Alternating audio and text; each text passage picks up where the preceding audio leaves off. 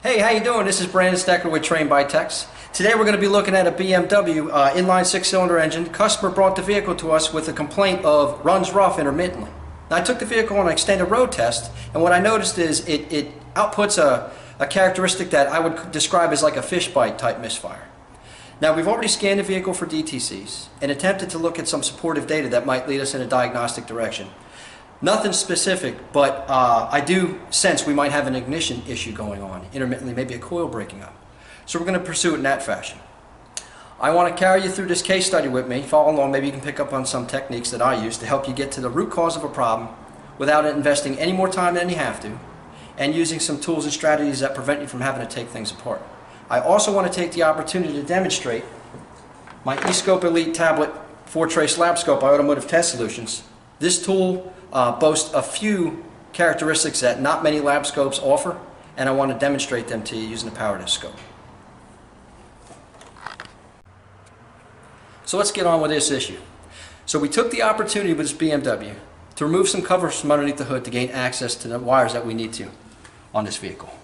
Now if you take a look here, this is an inline six-cylinder engine for those of you that may not be familiar, and it has 6 separate ignition coils, one for each cylinder. Now the significance of this system is, I'll call it a 2-wire cop system, even though there's 3 wires here. One is just an outside ground reference, and the first wire will supply voltage on each one of these coils. The second wire is actually the control for the ground side of the ignition coil primary circuit.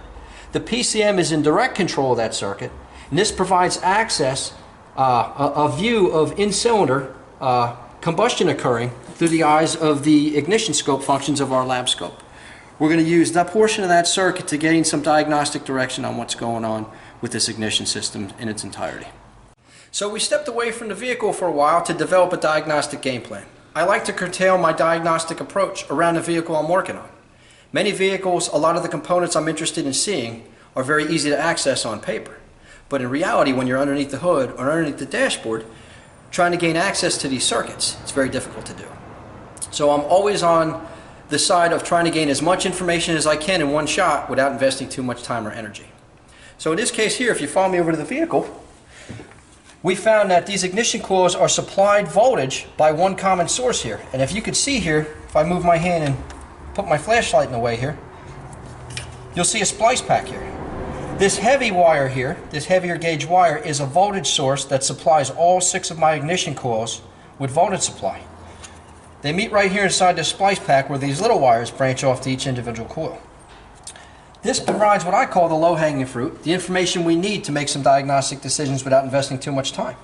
We're going to interface our amp probe to this heavy gauge wire here and gather all the current flowing through each ignition coil in turn, all in one location. So I'm going to turn my amp probe on now. I'm going to interface it to that heavy gauge wire we talked about. Again, we researched the wiring diagrams. It's very important you do that. Never guess. It's not worth the mistake. We're going to zero my probe, and we're going to move on to the lab scope. Okay. So we've already hooked up our amp probe to our common voltage supply wire for all 6 ignition coils. Let's set up our lab scope here to capture the data inside the buffer of this ESCOPE ELITE4, and we can go back and view it, see if we can see anything suspect about the circuits. So the first thing I'm going to do is go in here to channel 1, and I'm going to set it up to capture data using an amp probe at a 1 millivolt to 100 milliamp ratio. I'm going to go into my deep record function. This will allow me to start filling my buffer with data. I'll be back in a moment because I have to go start this BMW.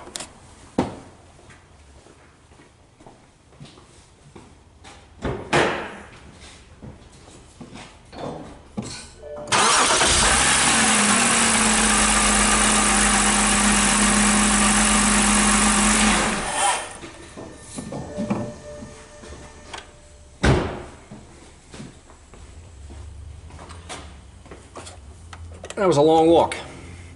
So I'm going to stop recording data. As you can see, our buffer has captured some amperage data through the ignition coils. I'm going to zoom in upon this data to see if we can get a better look at what's going on here. So I'm just going to take a little nibble here. And what we can see here right away is a repetitive pattern occurring. We've got all 6 ignition coil ramps captured at one time, and the process repeats itself for every engine cycle. And in each engine cycle, we'd see about every 6th ignition coil ramp is a ramp that's significantly lower than the rest. We're going to have to zoom in for a better look here.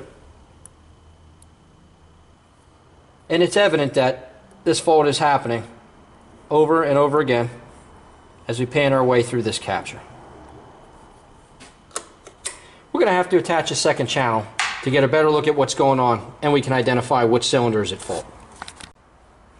So we've done some diligence here. We've stepped away from the vehicle to do some more research. We had to find out what the firing order is for this BMW, and it turns out to be 153624. Now that's all well and good, but we still have to determine which coil is at fault. So to do that, we're going to have to attach this probe here to a specific coil. Any one of the 6 will do, and we're going to use that as a form of synchronization for our lab scope here. By having access to a specific ignition coil, we can simply count our way from this probe, from this reference point or sync point, to the suspect coil ramp to determine which one's at fault, because we wrap that around the firing order here. So if you follow me over to the car, I'm going to take my Pierce probe here and attach it to the control circuit on ignition coil number 1, which looks like this white wire here. But while I'm down here, I also told you I wanted to show you some significant characteristics that this scope boasts. If you follow me over here to dual scope mode, you can see these channels highlighted in red here. This scope outputs a negative voltage bias on each one of the 4 traces in this case to help determine circuit integrity. What I mean by that is this. If I take my Pierce probe and I connect it to the circuit and I have reference to ground, this box is going to turn gray. So when you have a loose connection where a scope lead is not properly connected to a specific circuit on a vehicle, the difference between what you see on a lab scope due to a poor capture versus an actual fault can be confusing. So if you watch, when I connect my probe here to this circuit, you're going to see this box turn gray. If you reference channel number 2 there, when it's connected, on, off, on, off. So on, this tells me I have a good connection to my circuit here. I'm then going to set up channel number 2. If you follow me over here, you can see 500 volts on the screen. Yes, this scope has the ability to capture 500 volts without doing any damage to the internal circuitry or the board on a lab scope. It's safe to handle that. This scope was built to be used for automotive applications, and ignition coil, being a step-up transformer, can easily produce primary voltages close to 500 volts. Sometimes it saves time not having to grab other devices, auxiliary devices like attenuators, to step down voltage so we don't hurt a scope. That's one of the characteristics I like about this scope. So we're going to start our capture again, starting on channel 2 this time as well. We're going to start our buffer. I'm going to start the vehicle and come back after a few seconds again.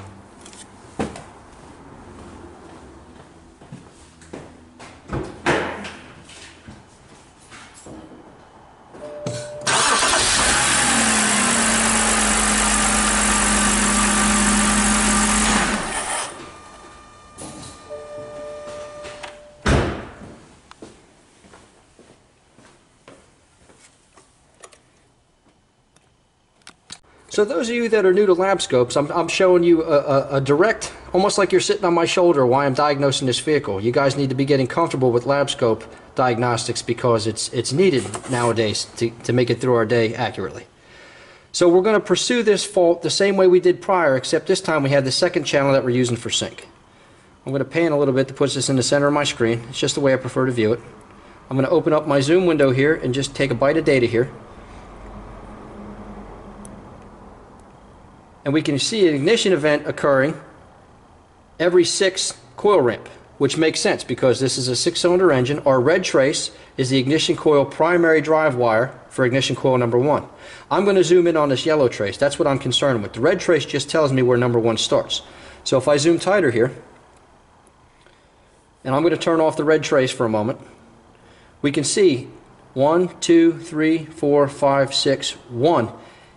Every 6 ignition coil current ramp is significantly lower. We knew that from the first capture. But by adding our second trace here, we know as reference to number 1, the control for ignition coil number 1 lines up with the poor coil ramp. So we can see here clearly, if I turn off my sync trace, where our poor coil ramp lays. I'm going to plot some cursors here to show the difference in amperage flow through what I would call the properly operating coils and our suspect coil.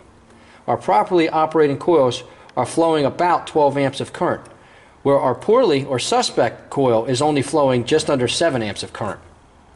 We have to pursue the fault further. So if you think about it here, we've got 1 of 6 coils that is not operating properly. I want to ask you a question. If I asked you to run a marathon, but I told you you weren't allowed to sleep beforehand for 10 hours, you have nothing to eat and nothing to drink, how well are you going to perform? Not too good. So we can't expect any electrical device to operate properly unless it has everything it needs to perform properly. What am I getting at? Yes, it's very clear we have 1 out of 6 coils that's not performing well. The likely fault is the coil itself is probably bad. But a coil can't perform well if it doesn't have proper voltage feed and good ground control and reference to ground. We have to pursue those first before we condemn any coil. So rather than playing swaptronics and moving coil from side to side, let's apply some science, use some logic, and maybe learn something about voltage drop, current flow, Ohm's law, and see if we can move further from there. So we've already determined through the previous captures that cylinder number 1 ignition coil is suspected as being faulty. To prove it out further, we have to verify that the coil has proper ignition voltage, proper control to ground, and a good ground reference. To do that, we're going to have to verify the supply is available to our coil. I'm going to do that with this back probe here. I'm going to attach it to my scope lead. Verify ignition voltage reference is available here at this ignition coil, as well as ground control and reference to ground. I'm going to go start the vehicle and start filling our buffer again.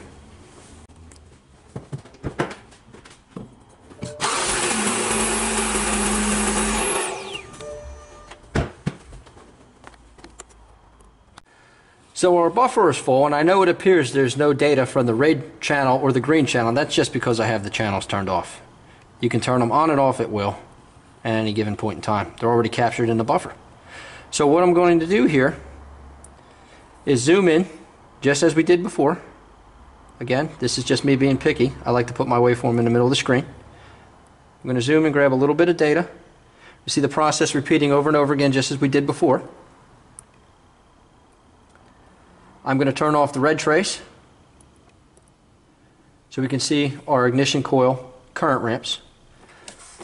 We can see there's our faulty one. Red trace is for cylinder number 1. Now we're going to look at our voltage supply. We can see first of all that our red trace is coming very close to ground here.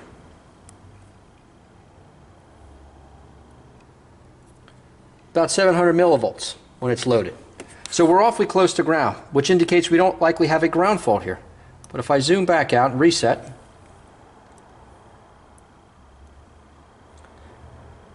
zoom in again, and look at our voltage trace here, we can see significantly voltage is dropping on our voltage supply wire to our coil. And when is it dropping? Every time ignition 1 coil fires. You can see that through the eyes of the amperage trace and through the eyes of the voltage primary control wire. If I zoom tighter here and apply some cursors,